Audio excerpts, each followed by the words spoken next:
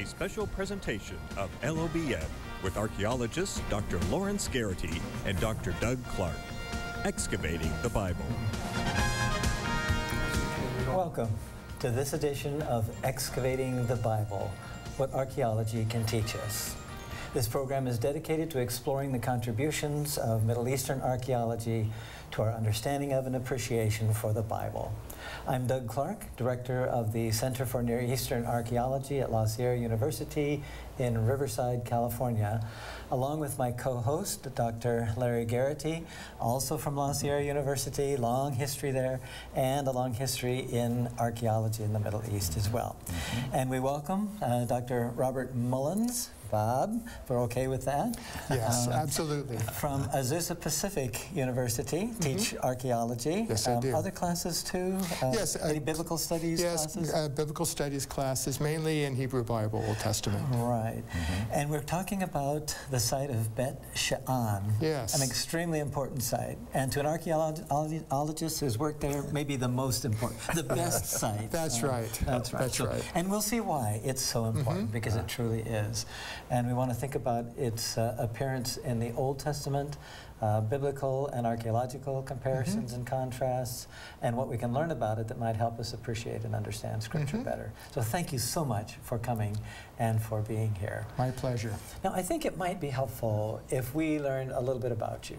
You teach at Azusa Pacific. Yes. And we've talked about what fields. You've been there for how long? 8 years now. Okay. And you've been connected with archaeological projects for some longer period? Yeah, much longer period of time. I would say probably close to 30 years. Right. In fact, my first time meeting you was in Jerusalem at the famous Albright Institute of Archaeological Research. And in fact, several times seeing you there. Yes. So you had several stints. And so worked at sites like Beth Shean and sites like another one we're going to be thinking about, or Tel Rehov. That's right. And then you have now begun a new project, and I'll let you give us the Hebrew pronunciation. Yeah, the Hebrew is Avel Beit Ma'acha, which means the meadow of the house or temple of Ma'acha, which appears to be a personal name. Okay, so it does appear to be a personal name. Now, you have excavated at other places. Yes, I have. Actually, my first excavation, just out of high school, was at Tel Kasila, where we discovered the Philistine temple at Tel Kasila. I've dug at Lachish, Masada, Tel Dor. I've dug in Jerusalem. Yeah, I've even dug in Turkey at Alalach, Tel Shana, also Zinjirli. Wow. So, yeah, I've dug a lot of different sites. Tell us a little bit about your family, too. Yeah, my wife is also an archaeologist. Hanan received her PhD from the Sorbonne in Paris, France. She works primarily in Lebanon, where she's been involved for several years at Tel Arqa in nearby Tripoli in northern Lebanon. Okay. And you have a daughter. We have a daughter, Raya, who just turned 11 today. Excellent, excellent. Our congratulations to her, yes. to the family. So, thank you. Let's think about the site, Beth Shean. Yeah. It shows up in numerous places. I mean, if we think about texts, and then if we think about artifacts. And text and artifact, kind of the dialectic, the dialogue between those two sources of information. So what kinds of texts talk about Beth Shean? And we'll include the Bible in that. What text would involve the site? Yeah, we do have some Egyptian texts that refer to Beth Shean. For example, Thutmose III, who was a famous pharaoh preceding King Tutankhamun. He made a military campaign, and Beth Shean is one of the cities that he conquered. It also gets mentioned by Seti I, who's the father of Ramses II, in a military campaign he carried out to the region. So you do get a few of these Egyptian references to it, as well as in the Bible, as you said. What were the Egyptians doing, campaigning up into Palestine with their armies and so on? What were they looking for? Why were they there? Well, the main reason the Egyptians were there is they wanted access to the land of Canaan to exploit it economically. Canaan, for example, had olive trees, which you don't have in Egypt. And so oil was a very valuable commodity. You also had bitumen from the Dead Sea that they could use to caulk their boats. It also served a very important military function, a strategic function as well, because you had the empires of the Hurrians in Turkey to the north, followed later by the Hittites. So both were like major players that the Egyptians were very concerned about them coming south and maybe invading Egypt. So in this way, Canaan served as a buffer. And part of their goal was to establish garrisons at key sites and in Canaan in order to control the region militarily, exploit it economically. And Beth Shean was in fact one of these Egyptian garrisons. It's interesting because when I learned about Thutmose III and his connection with Beth Shean, it immediately struck us because at our site in Jordan, Tel El-Amari, we now have two stamped jar handle impressions with Thutmose III's cartouche on them. Probably a later use, probably a couple hundred years later. But that's an But it showed how connection. important he was and how that importance carried on through history. The influence up through what would we would think of now as Israel, Palestine, West Bank, and Jordan. That's right. So, very important. We are looking in this picture at Tel Beth Shean.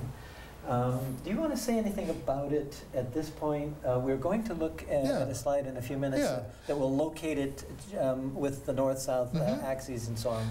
Well, I think one of the things worth pointing out at this juncture is that it is the tallest mountain in Israel. Tallest mound, archaeological mound in Israel. And you get a little bit of an impression with that, with this photo. This view, by the way, is looking westward towards the Mediterranean Sea, towards Megiddo. The mountains of Gilboa, where Saul was killed in battle with the Philistines, is the mountain that you see on the left there, left-hand side. And in the narrative, which we'll talk about in just a little bit, the Philistines bring Saul's body and the body of his son Jonathan and hang them on the city walls. And one of the questions, of course, is why did they do that? Why hang his body on the city walls? But if you look at the mound and see how high it is and how it's visible from all around the area, it makes perfect sense that they'd want to impale them there or hang them there so they'd be in full view of all the inhabitants in the region. Display. This is a display of power. And the map on the right locates it. We are thinking right up here. Yes, right there. It's about a half-hour drive south of the Sea of Galilee. Right. In the Jordan Valley? In the Jordan Valley, right at the junction of the Jordan Valley, which runs north-south, linking the Sea of Galilee with the Dead Sea, and the Jezreel Valley, which is the valley that you see in the picture running westwards. Coming this way up toward Haifa. By way of Megiddo, going to Haifa, absolutely. It's going to be important to keep that in mind, but we have another map that brings us closer. Yes. And I think this is a terrific view of the site. Tell us about the major division here. I mean, one sees this mound, but one also sees something happening down below. Yeah, if you look at the map here, this is the Tel. This is the Old Testament site of Beth Shean here. At the foot of it, you see something going on here, and this is the Roman Byzantine, Hellenistic Roman Byzantine city of Scythopolis, city of the Scythians. It was the chief city of the Decapolis during the New Testament period. So essentially, Old Testament Tel, and at the foot of it, the New Testament city. Okay, when we come back to look at the classical or the Roman city, let's think about Decapolis and what that is. I mean, it's been defined in different ways, maybe understood in a lot of different ways too. But let's come back and think about that. Okay, no, definitely. Okay. Now, as you can see here, there are actually two books of the Bible that refer to the death of Saul. 1 Samuel 31 gives one account, and 1 Chronicles 10 gives another account. But essentially, this would be probably that you might say the major biblical reference to Beth Shean would be the death of King Saul. Right, and we'll come back to that because we really want to think about some dimensions in the story And part of our purpose in this whole program is to see the links between archaeology and the Bible, and other texts, of course, too. And the links aren't always smooth, but typically they're always helpful and giving us some enlightenment of one kind or another. So we then think about this important word Canaanite. Yes. Anybody who reads the Old Testament, the Hebrew Bible, bumps into Canaanite early on. That's so right. Talk to us about the Canaanites and what this represents. Yeah, I mean, first of all, the previous slide that we looked at is that story, the death of King Saul, that many people know from Sunday school and know the story. What they don't realize always, though, is that there were people there before the Philistines were there, the Canaanites, or the Israelites were there. And the earlier inhabitants would have been Canaanites. And the Canaanites would have been the indigenous inhabitants of the land of Canaan, which, at least historically, has been essentially the areas that we know today as Lebanon, western part of Syria, Jordan, Israel, West Bank, Palestine. What would the dating be of this period for the Canaanites? Yeah, what you see if you look here, the Canaanite house that comes from the early Bronze Age, this is the very beginning of when cities first begin to form. And this is one of the earliest examples that we have of structures at Beit Shean. It dates to around 3200 BC. So 5,000 years ago. Yeah, 5,000 years ago. So we're also talking in the same period of time, if you go to Mesopotamia, for example, or you go to Egypt, you're getting the beginning development of writing and also the beginning of civilization in those countries as well. And even though the Canaan kind of enters into that a little bit later than Egypt and Mesopotamia, it's not far behind. Not too far. Yeah. And then the other illustration shows a Canaanite temple. Yes. And this one dates to about 1500 BC. One of the interesting things about it is we read, for example, in the Bible about how Solomon's temple was built in 3 parts, or had 3 parts to it. And you actually see, if you look at the diagram here, that you do have an entrance room, you have a main hall, and then you have an inner chamber, or Holy of Holies. So there is a similar 3-part division to this Canaanite temple that you also find in Solomon's temple. By the way, I might point out that in the middle here, you see what looks like a post. And in the excavation of this, we actually found evidence that there was a post there. And one possibility, as far as interpretation, is that this is where an Asherah pole stood. And you hear about Asherah poles in the Bible. Yes. Right. Well, Asherah and groves. Yes, poles, that's right. so Because poles would represent the goddess. Right. Yeah. Could we say the fact that Solomon has a temple that with similar architectural features, that God meets us where we are? People knew that a place of worship was sort of built this way, and so along comes Solomon's temple in a similar way, just like Christians have grown out of earlier we have a worship. sense of what a church should be like. Right. And so we feel most comfortable when you go into a building that feels like a church. And so I think for people back then it was the same thing. You're absolutely right. Maybe even the standing stones. You have those everywhere. It's like a steeple today. Yes, so you know you have arrived. This is a church. I mean, there would be other things to tell you, but those are clear indicators. Absolutely, yeah. So we would have that too. Terrific. Okay, we have some reliefs, and looks like an image on the right, a picture. Well, we were talking about the Canaanite inhabitants of Beit Shean, and actually the top fragment you see there, the head, was found by the first excavator of Beit Shean, Alan Rowe, in the 1920s. He found the head. Well, we found the body belonging to the same vessel. Isn't that amazing? In our excavation. And so you can see the head of this Canaanite at the top, and you can see the body. He's holding, it's hard to say, but it might be a horn, you know, a trumpet of some sort that he's holding. And, but anyways, it gives us a little bit of an idea what the Canaanites of Beit Shean would have looked like. We have really, how many ways to know that kind of thing? I mean, we have a few illustrations of Semitic people, certainly lots of Egyptian.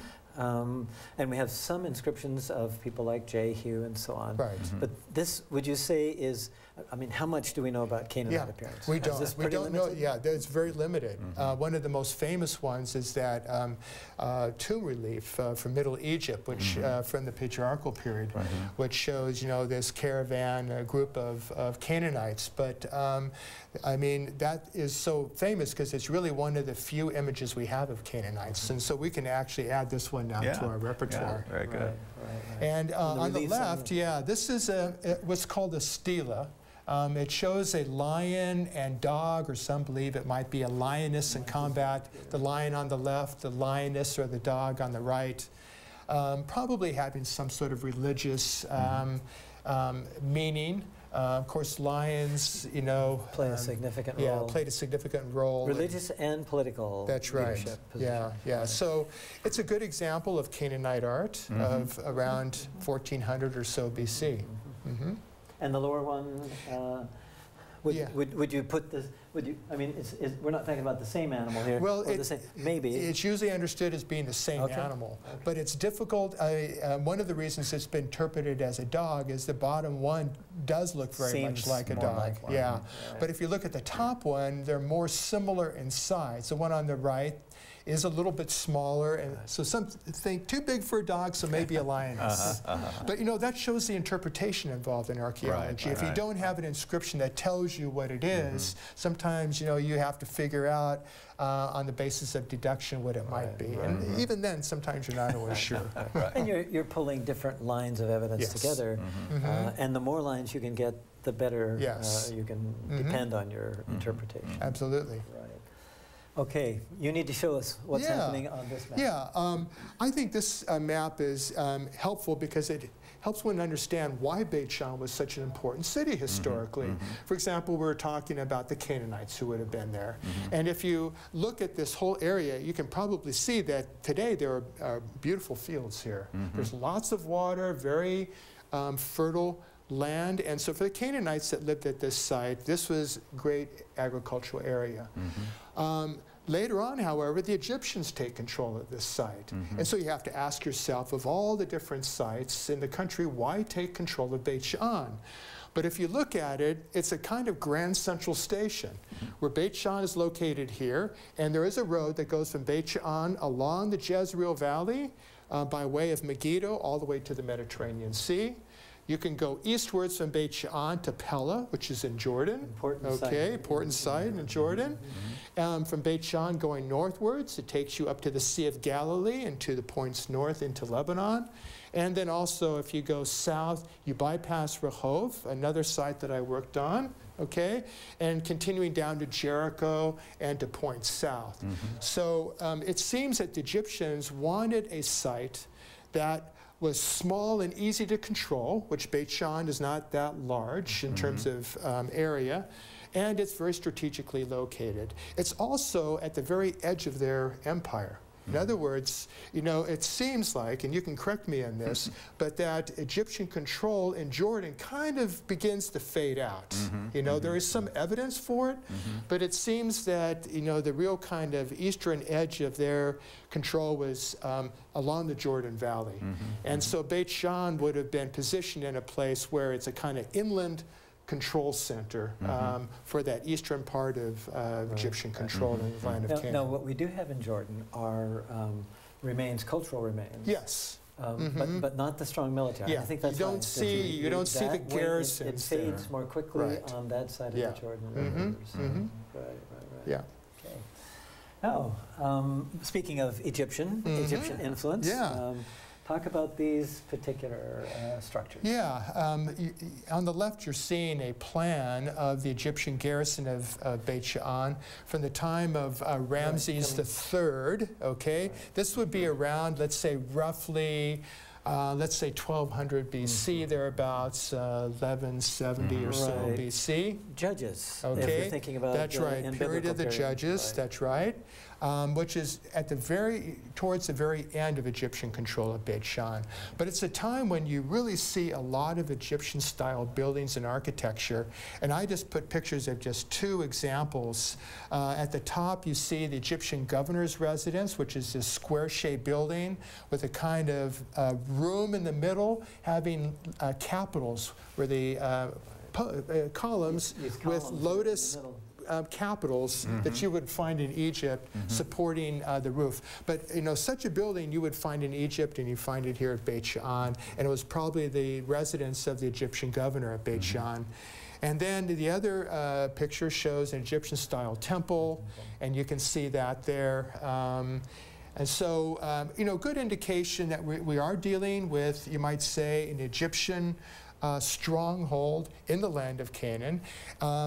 One of the things that we did discover, it wasn't solely inhabited by Egyptians. In other words, you still had Canaanites living there, but essentially you had Egyptian officials, you had Egyptian soldiers, and then a certain number of Canaanites that served as mercenaries, and also just continued to live in the town and serve Egyptian interests. This kind of structure suggests serious presence. I mean, this is not something passing through. This is not something where the Egyptians came and then left. I mean, they were here. Yeah, and actually they were at Beth Shean for about 300 years, all totaled. And we should think about this biblically, because the Egyptian influence, especially in the southern parts of what came to be Judah and then, of course, Israel, were strong until you get to what we would call the time of the monarchy. That's right. Of the kings, David and Saul and so on. So. Yeah, and this would be another example of Egyptian artifacts from Beth Shean. On the left, we have a stela, a monumental stela, of a type that has an inscription on it. This one is of Seti I. And what it does is it describes a military campaign that he made to actually defend Beth Shean against Canaanite cities, including Pella, that wanted to conquer it. And so maybe it's good to have that Egyptian presence. Yes, yeah. That might not be all bad. Yeah, and one of the things I mentioned were mercenaries that served the Egyptian interest at Beth Shean. And in the cemetery of Beth Shean, they found several masks, such as the type that you see on the right there. This particular one has a series of lines on the forehead, which some have described as looking very much like the feathered headdresses that the Philistines are shown wearing in the reliefs in Egypt, Medinet Habu, Ramses III's battle with the Philistines. We do know from Egyptian sources that Philistines and other sea peoples, such as the Shurdan, did serve as mercenaries for the Egyptians. And so it may very well be that, that this coffin mask. It is a clay ceramic.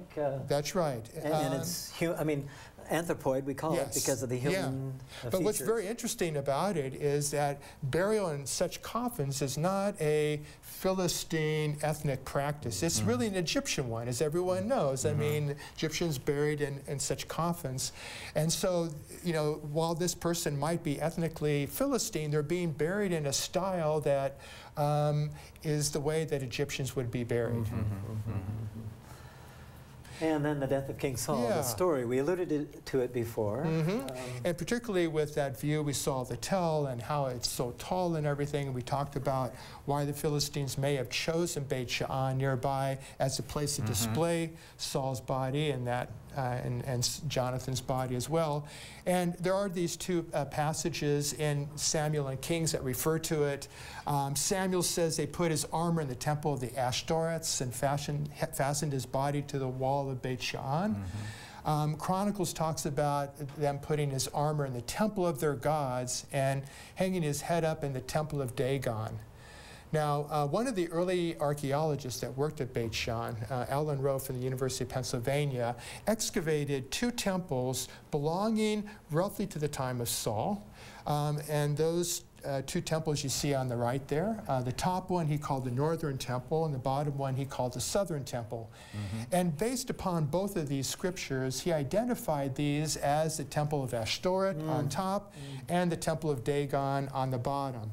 And so for him, he saw these two temples as being the places where the Philistines put you know, Saul's, you know, head and armor and so forth. Now, one of the interesting things is that in our excavations, we found really no evidence of Egyptian occupation of Beit Shean.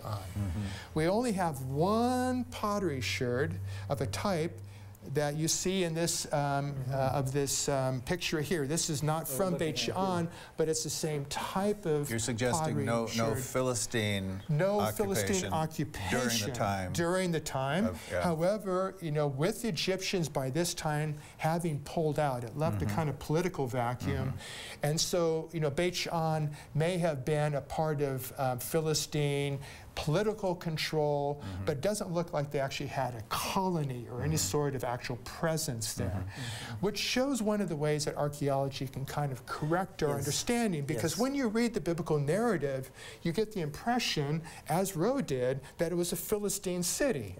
But most likely, the temples that are being referred to here in this passage are back in Philistia. And that they're just putting Saul's body there just to display to the local population, this is what we can do, and we are basically the overlords here now that the Egyptians are out. But certainly the fact that we do have one sherd does indicate some sort of trade. Or some sort of connection. Some presence, some connection anyways with Beit Shean. Well, we have a couple of minutes to talk about the Roman period, or the New Testament city of Beit Shean, known as Scythopolis, such an easy name to pronounce, and part of the Decapolis. The Decapolis literally means 10 cities. And was that always a consistent 10, or were things changing? And it tends to skirt several, what we would now define as different countries. But that's right. But, you know, essentially, the Decapolis did involve, you know, roughly 10, you know, Greco-Roman centers, you know, centers of Greco-Roman culture, of which Scythopolis, which is what Beit Shean is called at this time, is the only one west of the Jordan River. All the other cities of the Decapolis are on the east side, including sites in Jordan, Amman itself, Philadelphia, that's right. And you've got Jerash and Gadara. Yes, that's right. So Beit Shean was the one that was on the west side. And it was called City of the Scythians because, according to a Greek legend, Dionysus was, who was, when the god died, when his nursemaid, Nysa, died, she was, according to this Greek legend, buried here at Scythopolis. And there is a temple, the foundations of which you can see here, steps leading up to what would have been the building here. This is a temple to Nysa, commemorating the nursemaid of Dionysus. So Dionysus was actually one of the main gods associated with this city. And you actually see on the right there, this altar, the face on the right there, that is Dionysus. And then we have Pan. Pan, the god Pan, which means all. That's right. And then something happens. Yeah, that city that was a pagan city, pagan Roman city, becomes Christian under Constantine, and even had its own bishop and churches. And so you see here a mosaic floor from the Christian era. Thank you so much, Bob and Larry, and all of you for joining us for this edition of Excavating the Bible. We hope this program has provided some enlightenment for the mind and some food for the soul, and look forward to next time. Until then, think ancient, keep believing, and keep exploring. For Excavating the Bible, I'm Doug Clark.